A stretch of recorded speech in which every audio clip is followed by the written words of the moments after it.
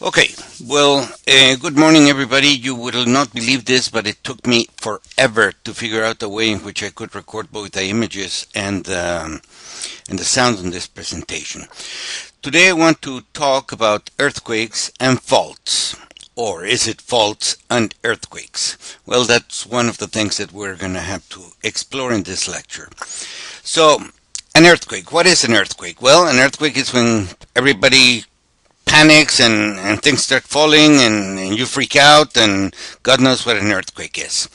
The Greeks were probably the first ones to wonder about earthquakes. There's lots of earthquakes in Greece. And Aristotle, that very clever man, figured that he could intuit the reason for things just by thinking about it. So he, in a very clever pronouncement, he said that what happened is that during earthquakes or eruptions were symbols that the earth was sick. And for a long time, that's what everybody said, that the gases moving through the rumbling belly of the earth was what was causing the earthquakes. And somewhere along the line, somebody figured out that it was the rumbling of those gases that caused waves in the earth. So imagine that the earth is all sick and passes gas under the blanket and the blanket ripples. And that was what caused the earthquakes, because indeed an earthquake is nothing else but the passage of an elastic wave past a given point in space. Now, one thing that we knew somebody found early on, this is a photograph taken in California, that very frequently new faults were recognized or faults were recognized when earthquakes had taken place. And you can see that one of the problems that we have of building faults, buildings in fault lines, is that they may get damaged. But there was a big question. Was it the earthquake that was causing the ground to break, or was it the breaking that was causing the earthquake to form? Now, for the longest time, it was thought that it was the earthquake that caused the faults, the ground to break. And it was somewhere in the late 1800s that a Japanese geologist, whose name I don't remember, for the first time posed the question, well, what if it is the fault, and it is as the fault breaks that the earthquake is generated? He didn't have any proof or any reason to think that way. He was just being contrarian. And it really had to wait until the 1906 San Francisco earthquake for the data to be generated. And that is kind of an interesting story on the way science works. See, shortly after the United States took over California, the U.S. Coast Survey started mapping the San Francisco Peninsula, and they started like in 1853 or something like that, pretty early in the game. But by 1869, they were able to publish a full, beautiful map with contour lines, and you cannot see that in here, but this is indeed a beautiful map of the San Francisco Peninsula. Now, this was basically using old data that had been acquired during the first few years. And then the miners started coming, and the gold was discovered in California. There was a rush. A lot of new merchants located themselves in the city, and there were ships coming and going. So by the time 1882 rolled in, the city had changed considerably. You can see in this map in purple are those areas that had been filled on top of the original configuration of the peninsula. And in fact, those areas are the ones that are most susceptible to liquefaction, because mostly they were filled with dirt, not compacted, just dumped into the ocean. But anyway, that's not why I pointed out this photograph. The one interesting thing that was noticed in this map is that the distance between those 2 points, these 2 points here, in the 1869 and the 1882 map, this is Lake Merced, was identical, to the inch, which is not surprising. I mean, these were some of the finest surveyors of the of the Army, of the Navy, sorry. But the odd thing is that the distance between this point and this point in both maps was off. And the same is true for the distance between this point and this point, which were off by a couple of feet, way more than the surveyors of that time would consider acceptable. And that was a big puzzle. And then in 1906, the earthquake happened. The whole peninsula was shaken, and Congress appointed Reed, I forget what his first name was, a geologist, and they said, okay, you go back to California and figure out a way for this thing never to happen again. And here's all the money that you may need. So he did some fantastic work, geologic work, but another thing that he did is he commissioned another survey of the city, and much to his surprise, he found that the distance between those 2 points in the 1869 map and the new map, the post-1906 map, was actually the same, within an inch. However, the distance between those 2 points along Lake Merced had changed considerably. And it had changed considerably for obvious reasons. There had been movement along a fault, and you could see many features like this fence that has been displaced. So it was clear that here was a difference of 5-6 feet that accounted for the difference between those 2 points. But why had these 2 points, which were different in 1883, had now come back to what it had been in 1869? And it was based on that Reed proposed the theory of formation of earthquakes by elastic rebound. So imagine that you have a block and there's a fault. The fault runs from here to here. It's not the red line. The red line is a line of survey, and stresses started accumulating on that fault so that the rocks on both sides of the fault were bent. Well, that would change the distance between, say, this point and this point, or this point and this point, but not the distance between 2 points that straddled that boundary.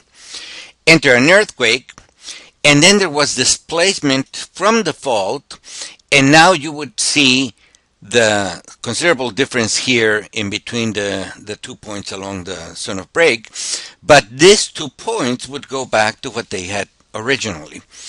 And basically what he concluded is that as a fault was being loaded, so to speak, or stress started accumulating, there was elastic deformation in the materials, and the moment the fault broke, all that energy that was stored as elastic strain was released, and that release is what constituted the earthquake. Of course, you know that focus is the name given to the point at depth at which the earthquake starts, and now I realize that I forgot another important concept that I will have to remind you later. And the epicenter is the location on the surface of the ground, which is vertically directly on top of the focus. The focus is sometimes also called the hypocenter. All right, so that's the way in which earthquakes are generated, and pretty soon we came into the current contest that we have to have a big earthquake, or an even bigger, or the biggest earthquake possible. And so we needed a way of expressing that greatness.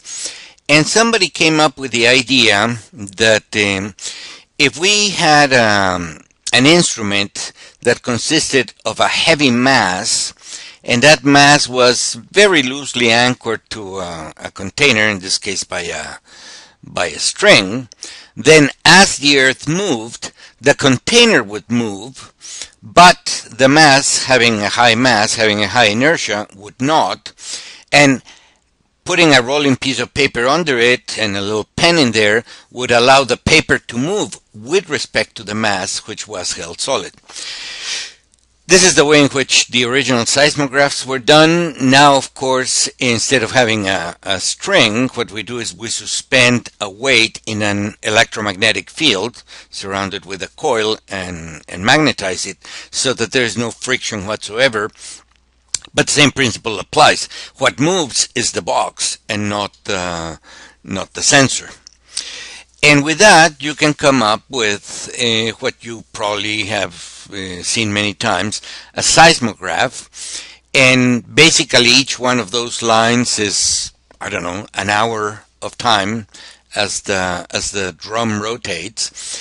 And the point that this gal is pointing at is the point of initiation, or the time at which the L waves in this case have arrived. There's all sorts of different waves, and we'll talk about that at some other time. It's not important for our discussion. The point is that this displacement, say from there to here, that maximum displacement that happens when the L waves arrive, gave us a way of measuring the size of the earthquake, and we call that magnitude.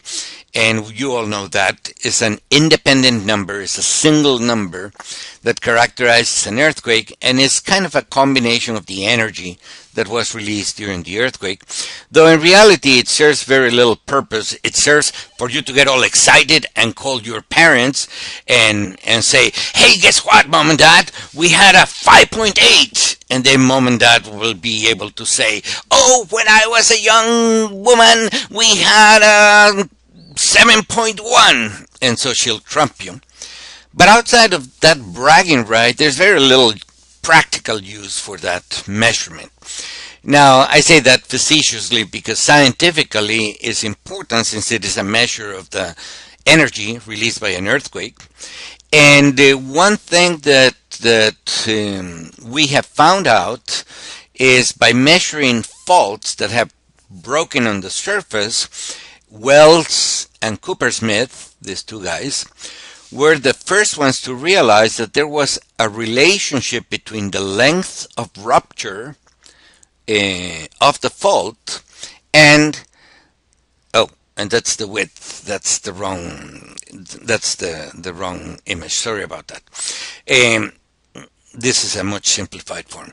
There is a relationship between the surface rupture length along the fault, 10 kilometers, 100 kilometers, 1,000 kilometers. Clearly here we're dealing with a logarithmic scale, and the moment magnitude, which is similar to that scale that you know of. So, for example, during the 1906 San Francisco earthquake, the San Andreas Fault broke over a distance of 430 kilometers.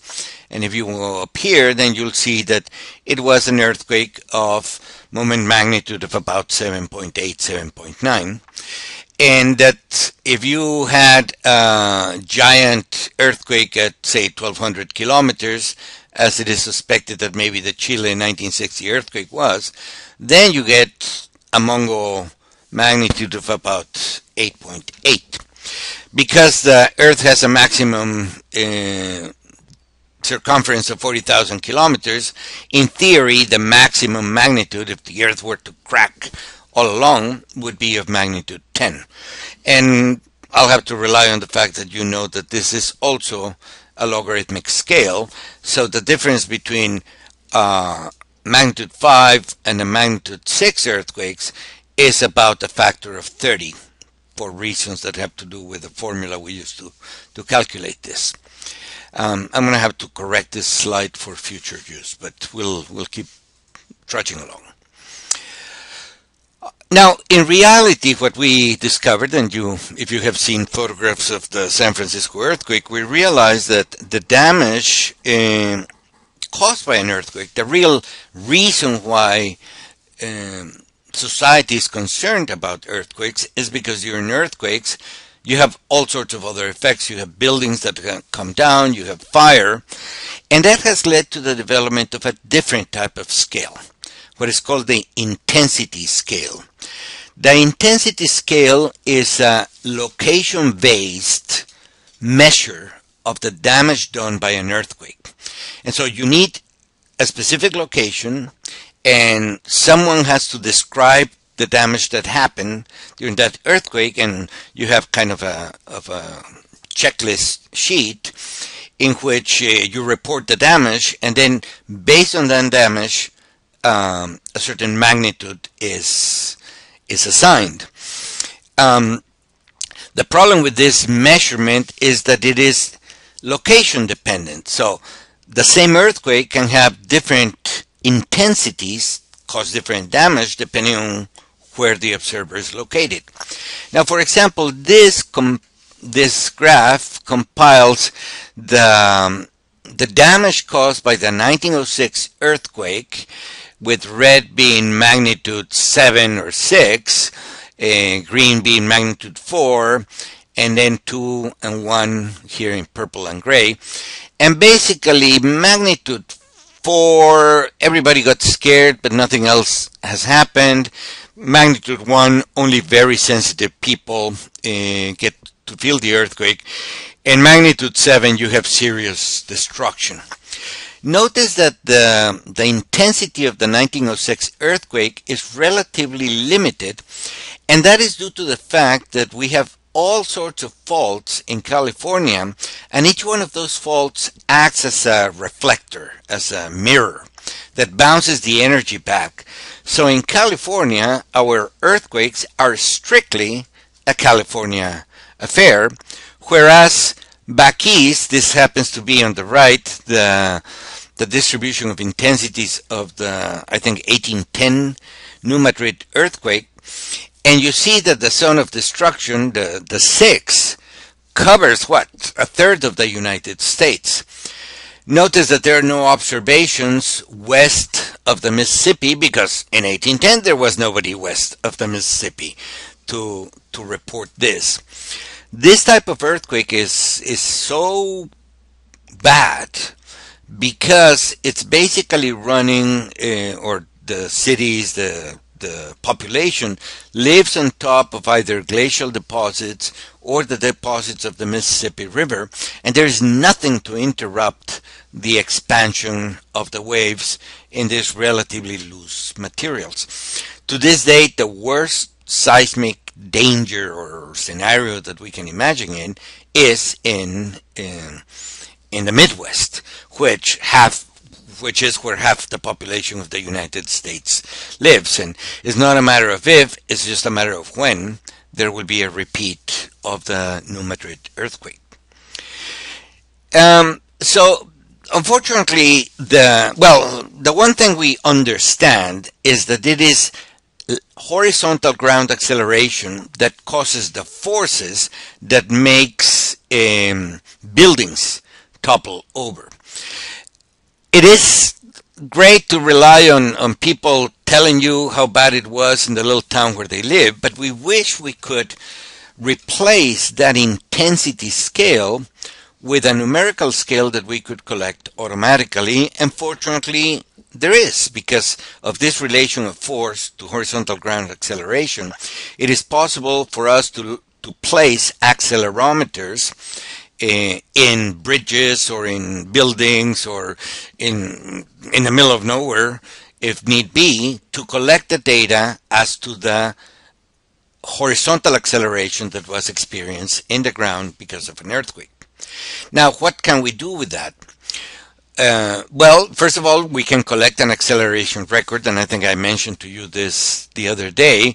In this type of acceleration records, you have in the vertical axis acceleration as a fraction of g, and then on the y-axis, in the x-axis, sorry, you have time, and these wiggles that you see are actually the changes in the acceleration of the ground, and there is always one that is bigger than the other. That is called a peak ground acceleration, which in this particular record is 1.5 g. And then, as I mentioned, a lot of people say, well, that's the biggest. We really want to design to the horizontal acceleration that is going to be repeated over time, and that is the repeated horizontal ground acceleration, which happens to be about 2/3 of the peak ground acceleration, or in this case, 0.98 g. Now, what can we do with that? Well, if you know where your faults are, and in the case of California, we know where our faults are. This is a map that comes from the Bay Area Association of Governments, or Association of Bay Area Governments, ABGA, or ABA, something like that, ABAG. And here you have the different faults, and this is the San Andreas, the northern stretch of the San Andreas. This is the middle stretch. This is the southern stretch. This is the Nacimiento Fault. This is the Hayward Fault with 4 segments. This is the Calaveras Fault with 1, 2, 3 segments, and so on and so forth. Now, on all those faults, we know the length of the segment. It has been determined by geology, so we can go to that graph, the one that correlates length of the fault with magnitude. And so we can say, well, the Hayward Fault has a length of, 50 miles or 75 kilometers. If one of the segment breaks, so going to that graph, we can say, okay, that's a maximum magnitude of 6.0, for example. And then we have a whole bunch of measurements that have measured the distance in kilometers, again, logarithmic scale, versus the peak horizontal acceleration as a fraction of g. And you can see that there's rock sites, and there is a general drop in the maximum horizontal acceleration as you move away from the fault. And then you have a deep soil substrate, and again there's a general drop in the peak ground acceleration. And I should say that all these quakes have been limited to those with magnitude 5.3 to 5.5, so that we can compare apples and oranges. And then you can plot this in Excel, in a logarithmic scale, and ask Excel to produce a regression line. And that's what the solid line is for rock substrate, and the dashed line is for deep soil or thick soil. And from there on, you can say, well, if I am 10 kilometers from the Hayward Fault, and if a 5.5 earthquake happens, then I can go here 10, and I go up to my correlation lines, and I can say, well, the maximum acceleration that you're likely to get is 0.12 g. Now, I have to warn you, the use of these regression curves is that that's kind of the average where the line is. That means 50% of the time the acceleration is lower than that, but 50% of the time is higher than that. So I actually like to know what the 50% regression line is, and then maybe the 84%, the 2 standard deviation line is, because that encompasses a much larger number of events. You also have to be aware that the difference between a hard rock site and a soft soil site is that, or thick soil site, in a hard rock site, normally you have very little amplification, and the decrease is relatively fast. Whereas when you have thick soil sites, you have the tendency to have some amplification. It's a little bit like carrying a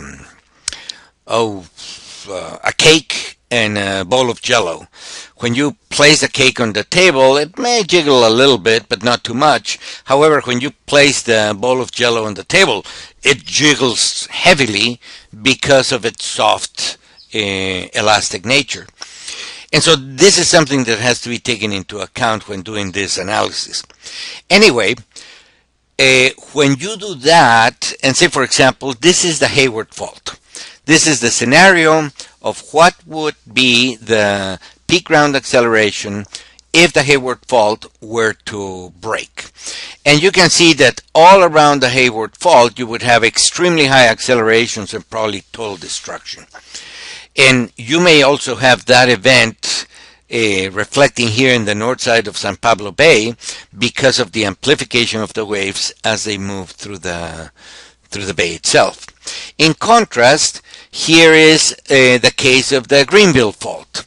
In the Greenville Fault, which is farther to the right, you would have that same heavy heavy horizontal acceleration immediately around the fault, and you would have that effect reflected also here in the north part of Suisun Bay and Fairfield and those places. So these are kind of scenarios. They are labeled, each one of them has its binder. So the police departments have those scenarios, and say you are the chief of the police in Hayward. Well, you know that if the Hayward fault is the event, then you are going to be incapable of responding to the event. The police headquarters will fall down, the streets will be broken, and it's going to be a mess. So the Hayward folks have made a deal with the Livermore folks that said, okay, if we get hit with this scenario, then Livermore is going to take the lead. And they are going to be the ones that are going to make sure that there's enough emergency supplies, enough rescue personnel moved into the devastated area to respond to the problem. And in exchange, if it is the Greenville fault, then the Livermore police is not going to be, or paramedics or hospitals, whatever you think an emergency response, the firefighters are not going to be able to respond. So if that is the scenario, then the Hayward PD and the Hayward hospitals and the Hayward firefighters take over and are the ones that are in charge of controlling the damage. So it's a very useful concept, and in fact that is the type of information that is required from geologists. We need to tell that to those people making the measurements or calculating the distance so that they can calculate for a whole bunch of points this particular scenarios. And this is the seismic zone map of the United States. So you notice here, you can barely read them, but California has a designation of 4, which is a high-risk zone. In the north part of the state, you have, or outside of the San Andreas Fault, the Central Valley, we have a designation of 3. Somewhere there in Colorado, they have a designation of 1. Nothing ever happens there. And then by the time you come back into the Midwest, you get another high, a 3 and a 2. This is the Uniform Building Code that as used in the United States. And basically, once you have your designation, you find out what your soil profile is. Let me expand that. And there it's basically hard rock, very dense soil, stiff soil profile. And then you use the soil. Actually, normally what you would do is first you figure out what the shear wave velocity is, and that determines what the rock is. Then you designate it as one of these types, and that goes into the formulas that civil engineers use in order to calculate the horizontal accelerations that a building might be designed for. To measure shear wave velocity, I mentioned that the other day, the best way is to do seismic refraction, in which all those little red things are geophones, and the guy hits the geophones. So here are the geophones, and there's the source plate, and you have the guy with a big hammer, crack!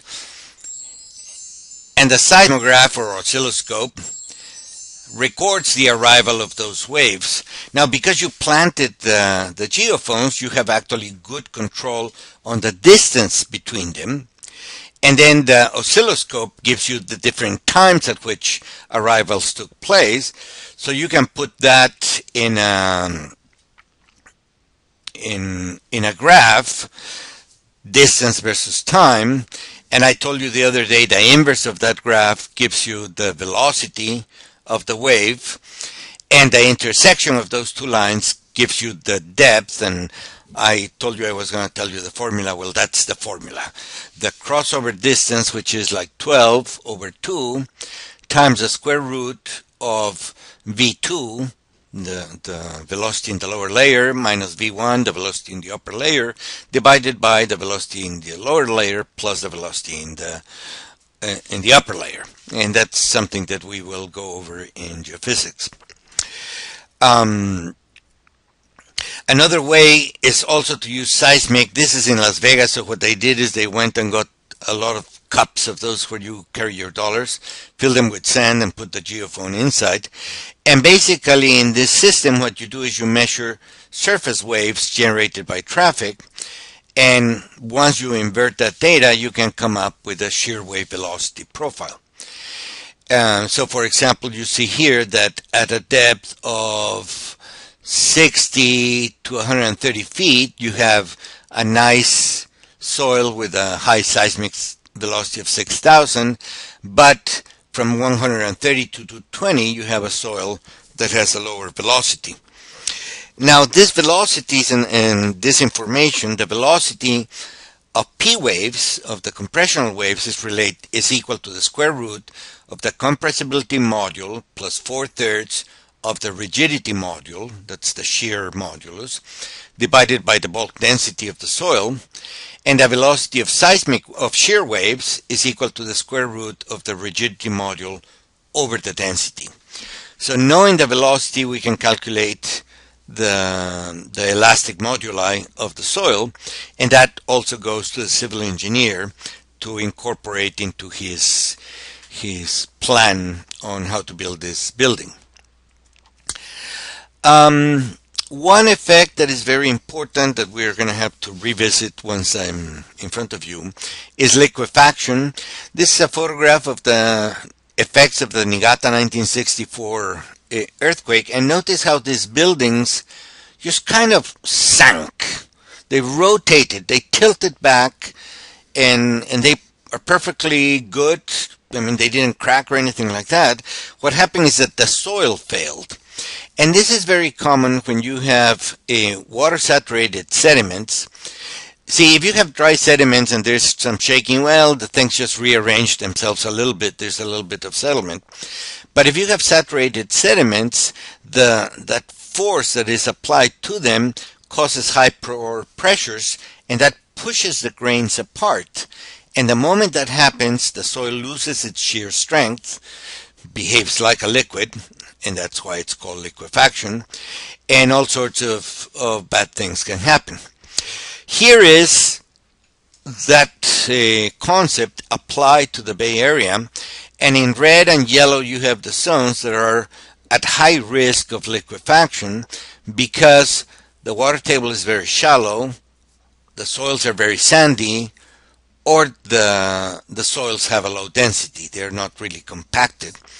And so you can see that all along the shores of San Francisco you have a high potential for liquefaction, and the same is true along the north side of San Pablo Bay and all along the north edge of Suisun Marsh. By the time you get into the Moctezuma Hills, you're in nice hard rock, so that is not likely to happen. In Stanislaus, we have our very own little piece of heaven. This is a geologic map of the area. And in this area in particular, but also a little bit here toward Merced, we had a series of sand dunes that formed in the not-so-distant future. So most of the soils underneath this part in Manteca, where Mayra lives, are very thick accumulations of wind-blown, loosely consolidated sand, and the water surface is close, or the elevation of the water table is very close to the surface because you're getting very close to the estuary, plus you're very close to the big faults of the coast ranges. The danger is less down here near Balico. Well, first of all, there's nothing in Balico. And the depth of the water table is greater, and we're far away from the fault. And remember, our very own faults protect us against the seismic deformation. Now, for us, the question is, for building officials, in this case, that's what I prepared this presentation for, but for geologists as well, is how are we going to make sure that society doesn't do something silly like happened in Daly City, where a whole city went right on top of the San Andreas Fault. That's where you and I come in. we need to be able to identify the landforms of active faults. And one of the exercises you have to do while I'm away is go to Google Earth and follow the Hayward Fault and learn to identify the geomorphology of an active fault. First hint, a linear valley. A linear valley is always a potential source of a fault, or maybe indicative of a fault. Streams that change at right angles, also, like for example this stream here that goes here and then down here, that's a very good indication that there's a strike slip fault. And remember that in order to tell which way the fault moved, you go, imagine you're going up the channel and you come here and say, oh my God, a fault! And you look to the left and you look to the right, and you find out that you would have to go to your right in order to find the channel. And it works down the other way as well. If you're coming down here, you can come here and you say, oh my God, a fault! And you would have to turn to your right to come here and continue down the creek. So this is a right lateral fault. Springs or little linear ponds that are against a linear edge of a valley, good indicators that there's a fault. Sometimes you can see little scarps or little benches like step stairs. Those are always good indicators. Sometimes, and you're going to see particularly in the Hayward Fault, there's a long ridge, kind of a sliver, that forms parallel to the fault, and that's because as the fault moves in the shear zone, some of the rock is pushed up, and these ridges, sometimes they're called shutter ridges because they shut off the creeks, and that's a very good indicator. This is one of my favorite exam questions, so make sure that you study this figure carefully. Now, in California, we have all sorts of faults. We have a lot of strike slip faults, so this is numero uno on the figures you want to put attention to. We also have a whole bunch of reverse faults, and sometimes they are because of tectonics. Things are pushed together, but in other cases they form because isostasy has lifted a block with respect to the other. This is, for example, the case of the Coast Ranges. If you want to look for an example of a thrust fault, the front of the Coast Ranges, the front that looks to us, is a big thrust fault. And here is some of the features. You may have a hanging wall that is ready to collapse, or you may have the collapse end of that thrust. Sometimes there is kind of a little anticline that forms as the fault drags itself over the surrounding ground. Sometimes it is accompanied by landsliding. The whole thing sloughs off. Pressure ridges are quite common. As the thing is pushing in, it's kind of stacking slivers and deforming them as it moves. So here's another nice low angle pressure ridge. In the case of strike slip faults, sometimes also toward the ends you get into these wrinkles on the top of the fault. They're called an echelon pressure ridges. So this is another very important concept that you need to have in mind. And then finally, normal faults. Normal faults are distinguished because on one side you have one block up and one block down. But if it is in a rock that is brittle, like limestone, normally you're not going to see much of the fault exposed. There's a little bit in here, but you're going to have a lot of rubble coming in, forming scree cones. Hold on, let me go back a little bit. The type that we have in the Coast Ranges is probably a combination of this case here. So what you see as you're driving up towards Highway 5 runs like here, that climb is on some of this material that has been deformed, but a lot of it has actually sloughed off. It's forming kind of a big alluvial fan at the foot of the coast ranges. Now, if you have a harder rock, say a schist, you will normally find flat irons. You're basically seeing the scarp of the fault, and there's not a heck of a lot of material. This material is hard, so it has the chance of cutting its normal streams up the slope. And then when the fault hits loose materials, neogene materials, very frequently you're going to have that instead of having a nice scarp, you're going to have alluvial fans and landslides covering the material. And then a very typical landscape, badlands landscape, in which the streams are deeply incised, that shows to you that that block has been lifted up and the streams are working at lowering it. Three very important concepts. I know for a fact that these are the type of questions they will ask you in the PG exam.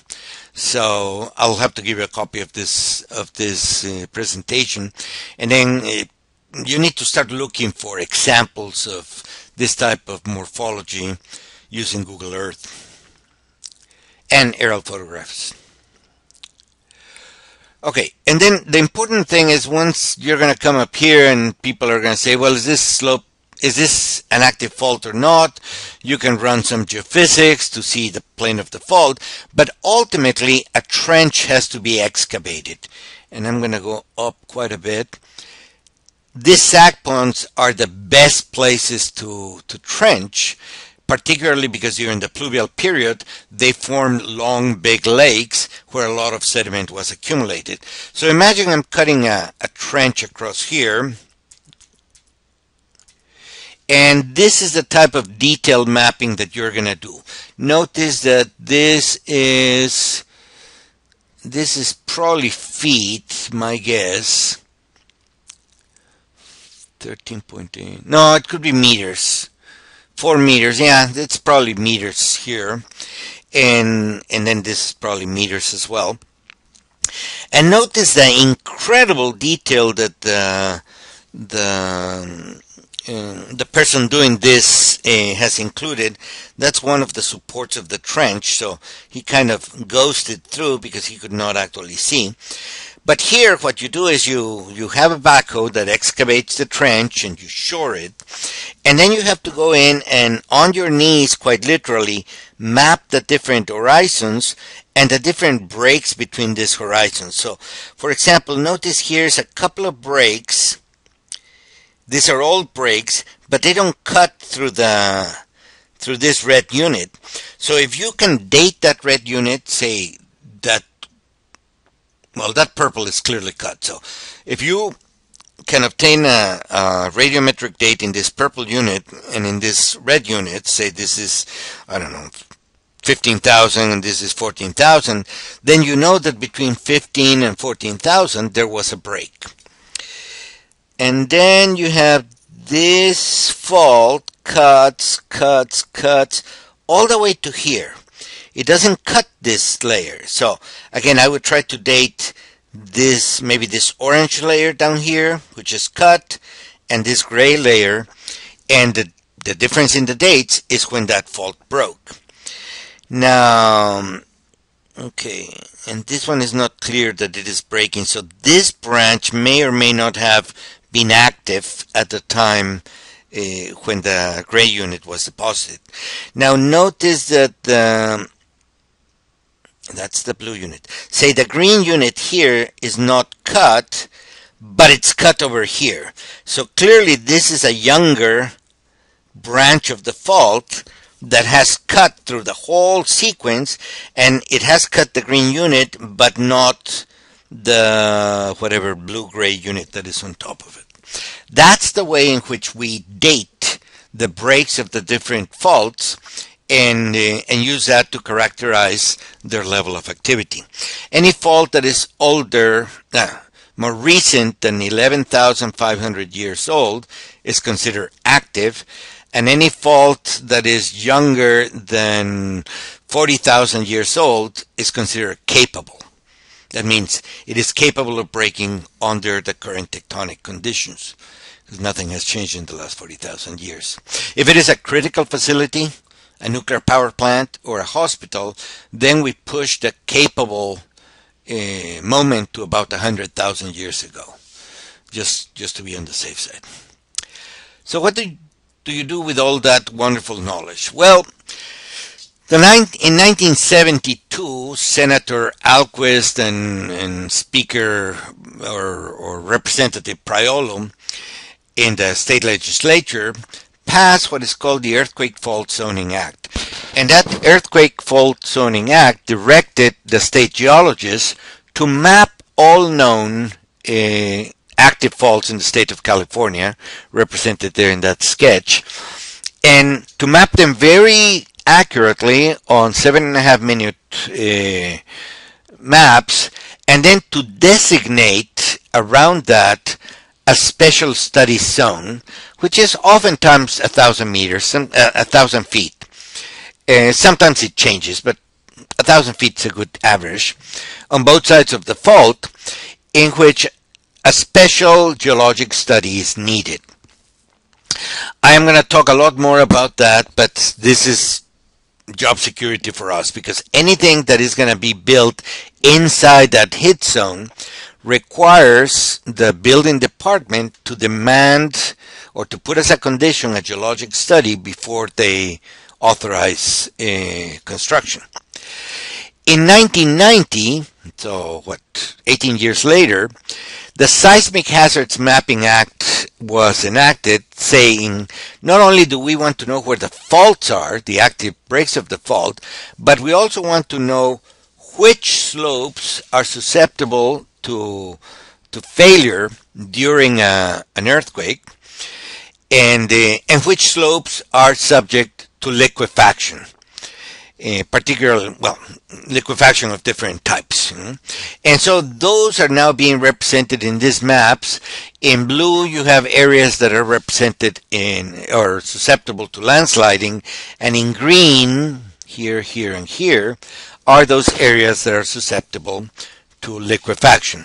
And once again, before a building permit is issued, those hazards have to be investigated.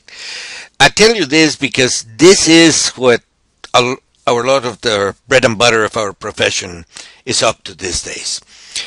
The Alquist-Priolo Act and the different modernization that has been about it very strictly directs cities and counties to adopt zoning laws, ordinance, rules, and regulations for implementing the act, to post notices of new earthquake fault zone maps, and these are normally posted at the local public library, as I mentioned, and to regulate specified projects within the earthquake fault zones. Those are the hit zones. And mostly it determines the need for geologic reports prior to project development. Building departments, because of old history in the United States, have very jealously guarded their right to approve or deny a building permit. But this directs those building departments to ask for those special geologic reports, including geologic reports directed at the problem of potential surface faulting for all projects defined by the Act. And cities and counties must review these geologic reports for adequacy.